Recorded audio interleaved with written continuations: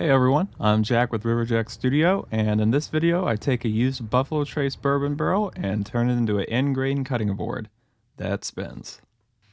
First I gotta get some beauty shots of the barrel I picked up. My dog dude was chasing the barrel around the yard and I ended up bribing him with some treats to stay on top of it to get some pictures for the thumbnail, and he was not a fan. I kinda goofed when I picked the barrel up. I just chucked it into the back of my truck thinking it would be fine rolling around in the back. But as I made the trip back to my house and the barrel was rolling around a little harder and harder in the back of my truck, the ring started to slide off and the barrel completely collapsed into a pile of staves. I was super bummed when I dropped the tailgate and to see the barrel had broken apart, and I really wanted to make a fun intro taking it apart and getting all the cinematic shots of the staves falling around in a circle. So I ended up grabbing a beer and going on YouTube to watch an Irishman at a distillery put a barrel together, and then I attempted to do the same thing. And he made it look so much easier. It was literally a 15-minute video, and he told stories the whole time while also drinking whiskey. So I thought, oh, this will be easy to get done. And it took me like 2 hours to get the barrel back together. Dude didn't like me beating on the barrel, so he went off frolicking in my neighbor's yard and tear up sticks, which is his true calling in life. After I got the barrel torn down, I grabbed the last hoop from the top and presto, my 30 seconds of fame. I grabbed all the staves and laid everything on my bench. There's generally 31 to 33 staves in a barrel with a variety of thicknesses to make that circumference. Because of this, you might be wondering how I plan to make this cutting board out of very curved wood, and the answer is I'm going to have to plane and cut down every single stave.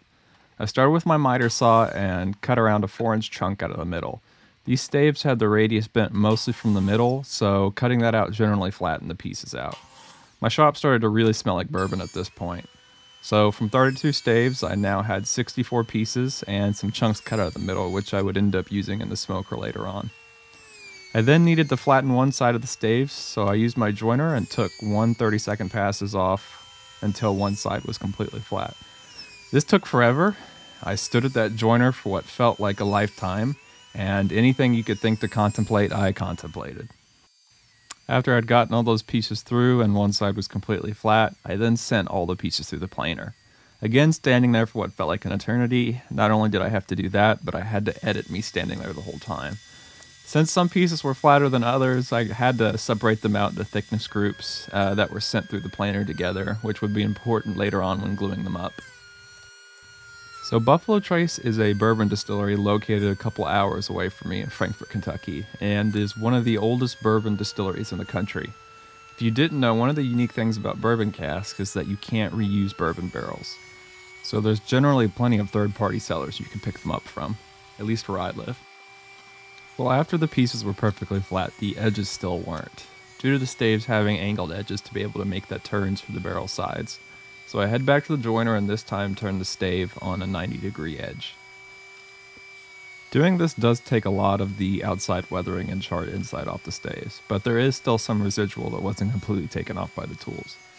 After this was completed, I then needed to square up the last side of the stave, so I used my table saw, and by putting the jointed side on the fence, I ripped the last angled portion off. After I ran all the pieces through, I had my stacks ready to glue up.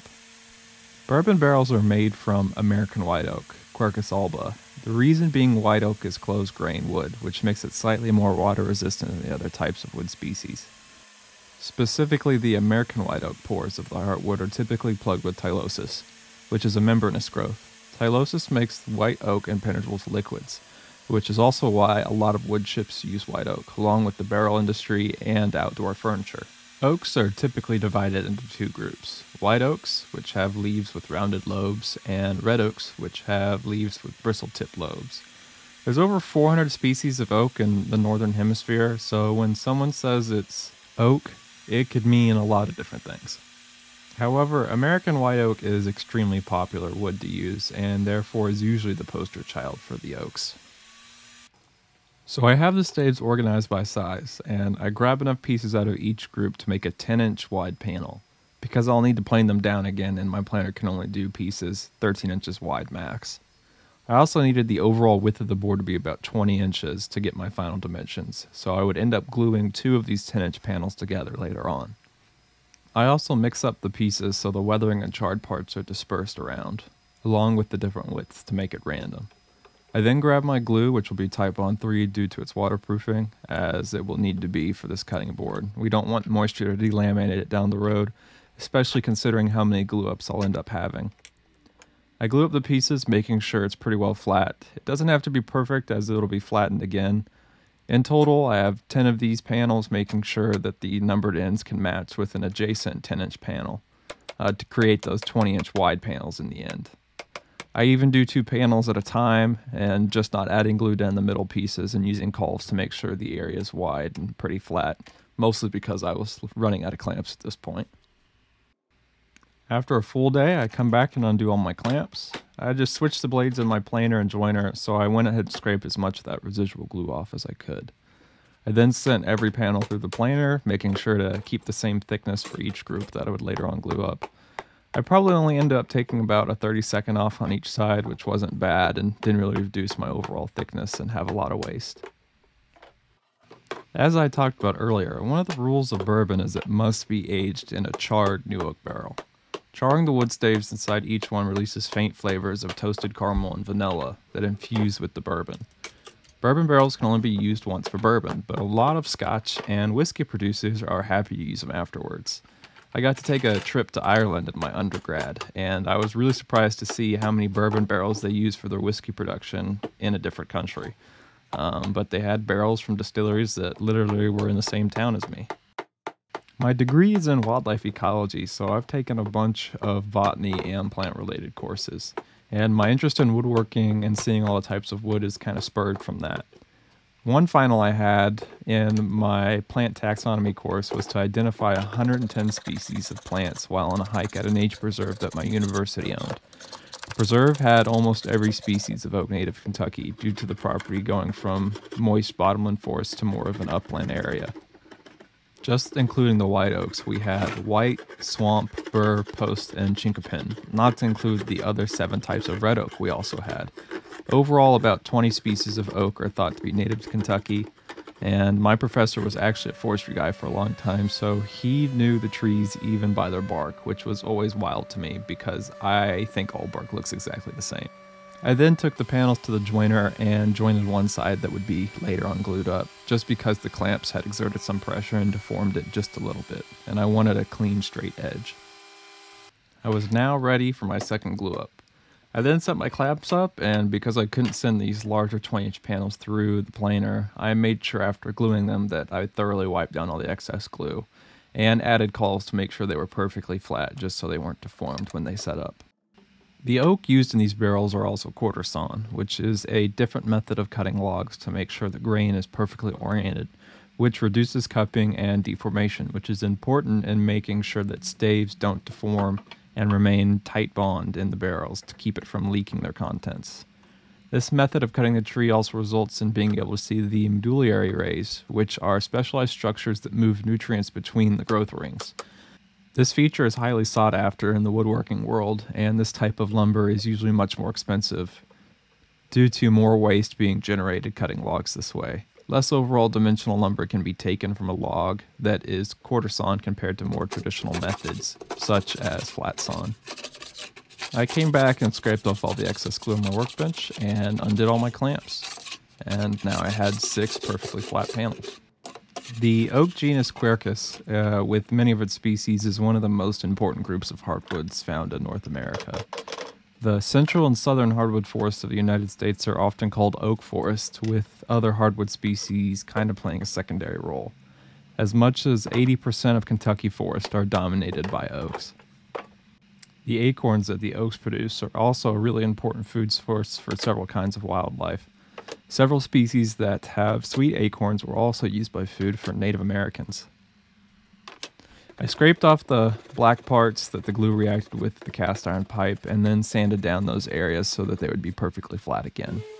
It didn't need to be perfect, but this would be hidden on in the last glue up anyway. I then needed to make the bottom side of the panel straight to be able to run them through my table saw to get the final thickness. So I took my track saw and using a speed square I lined up my track to cut a straight line across each panel. I then repeated the process to all the other pieces, and I was ready for the final cut. I wanted a pretty thick board, almost like a butcher's block, so I ended up setting my guide at 2¼ inches, which would save me later down the road going that thick.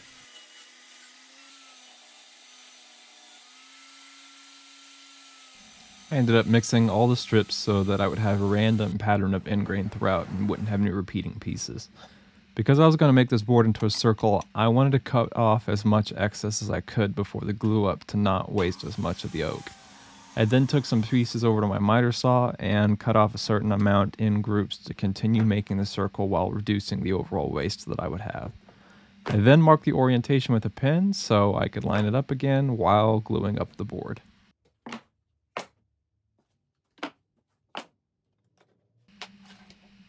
Because I had made the strips different lengths, I couldn't just set all the pieces on clamps and just slowly glue everything together. So I decided just to spread everything out on my table and coat everything in glue.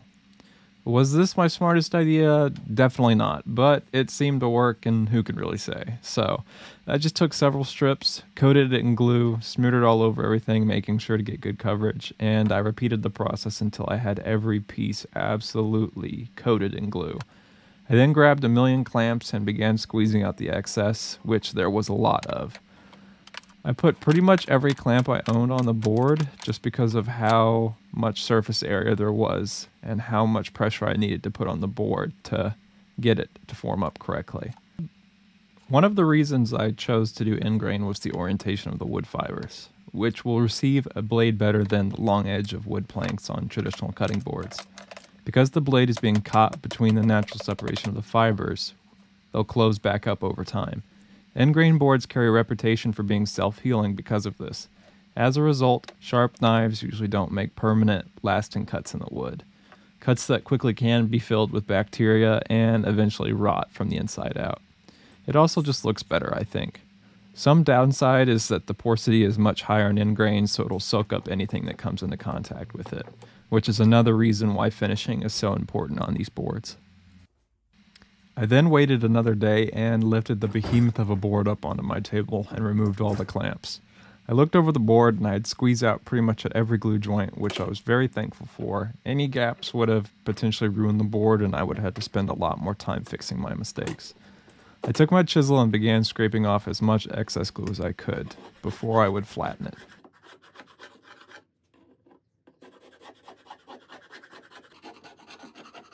I obviously couldn't send it through the planer, it was just way too big, and end grain is really tough on blades, yet alone on hard white oak. So I'd go ahead and grab my router and a flattening bit. I'd then make light passes with my router and make one side completely flat and then do the same to the other side. I needed to take really shallow passes at the end once I removed the majority of the material, just because end grain will tear out and leave rough pitted finishes across the surface even when it's completely flat. Once I had my chunk of a flat board, I then needed to turn it into a circle. So I again used my router with its plunge base and a acrylic circle jig attached to it.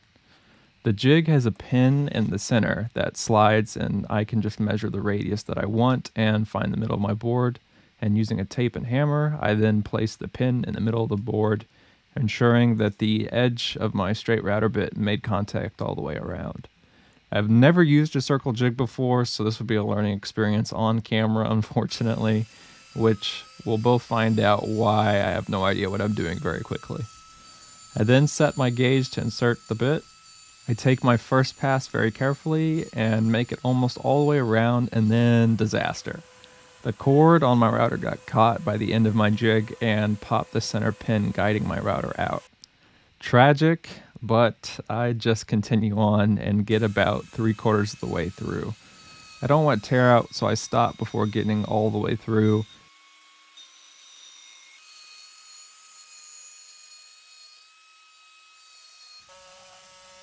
I then take my jigsaw and cut off the excess pieces so I can use my smaller router with a flush cut bit to get the excess material off.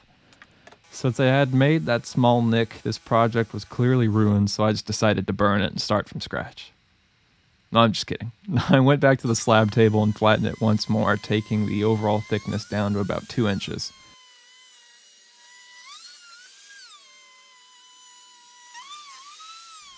Since this would be a cutting board butcher's block of sorts, I wanted to add a juice groove, which you would think would be difficult on a circle, but again using my circle jig and a rounded bit, I added a perfect groove all the way around, making sure to take very light passes and also paying attention to where my cord was so I didn't have another screw up, because I really didn't want to flatten this thing for a third time. I then wanted to add some more dimensions and get rid of all the sharp edges on the side. So I took my chamfer bit and added a chamfer all the way around on both sides. And now time for my favorite thing in the entire world, sanding. Because this was ingrained and was a cutting board that would get water contact, I needed to make sure the seams wouldn't pop. So I sanded like crazy and popped the grain in between every grit with my water bottle. I started relatively low with 60 grit, and just because of how hard in-grain oak is, I did 60 twice. I then moved to 80 grit, going all the way to 320 on my final sanding. I took a block and added the lower grit sandpaper to avoid divots when I was doing the sides chamfer, and then would sand the juice groove by hand with paper. This was in some respects actually easier than doing a traditional cutting board, just because I didn't have any edges, which usually causes routers to burn in the corners, so this went pretty quickly. I did these steps over and over and over again for what felt like eternity, but was probably only about 3 to 4 hours. It was now time for the magical moment, adding the mineral oil. I got a nice beauty shot of me adding the mineral oil, but in reality, I just ended up dunking it into a bath and let it sit overnight, just because of how massive this thing is and how much would eventually soak into the board. After leaving it for a day, I came back and did my final step in the finishing process, which was to add a thick application of beeswax. Cutting boards use mineral oil because it seeps into the wood to offer a bit of protection against changes in the humidity, which makes the wood less susceptible to cracking or warping. It also enhances the aesthetics of the woods by adding volume to the grain and enhancing the natural color of the wood. The wax, however, acts as a physical barrier on the surface of the wood that protects against stains and liquids. The wax also aids in sanitation as it fills and seals in knife scars and microscopic cracks where the bacteria would otherwise gather and grow. Because this board was so massive and round, I thought it would be cool to add a Lazy Susan ring to be able to reach around and utilize all parts of the board. Because the ring was only 14 inches in diameter compared to the 20-inch board, you could have it overhang off your counter a little bit so you can be right over the top of it, or be able to scrape scraps off into the trash underneath it. I made sure it was perfectly centered so I wouldn't have any wobble, and got it within 1 millimeter on all sides, which I was surprised at how easy it was to be able to center. The board ended up weighing at 18 pounds, so it wouldn't be able to wobble over either. You pretty much have to put your entire weight on the edge of it for it to tip. I'd use it as a cutting board, but it can also be used as a serving tray or a centerpiece. You can even take the Lazy Susan off and just have it be stationary. The end-grain look is super cool, along with being able to see the charred and weathered parts in the board. This thing took a lot of time and effort, but I'm really happy with how it turned out. Even after the wax and mineral oil treatment, if you put your nose up to it, you can still smell the buffalo trace, which is really cool. I even made a terrible infomercial about it if you all want to check it out on either my Instagram, link below, or a short I posted to YouTube. It is still for sale on my Etsy, which is also linked before. I also have a traditional one made from the scraps of this project for sale, as well it being a bit cheaper. Thanks everyone for watching. I'd appreciate it if you all like, comment, and subscribe for more woodworking content. Down in the comments, let me know what you all think, and I'll see you all next week.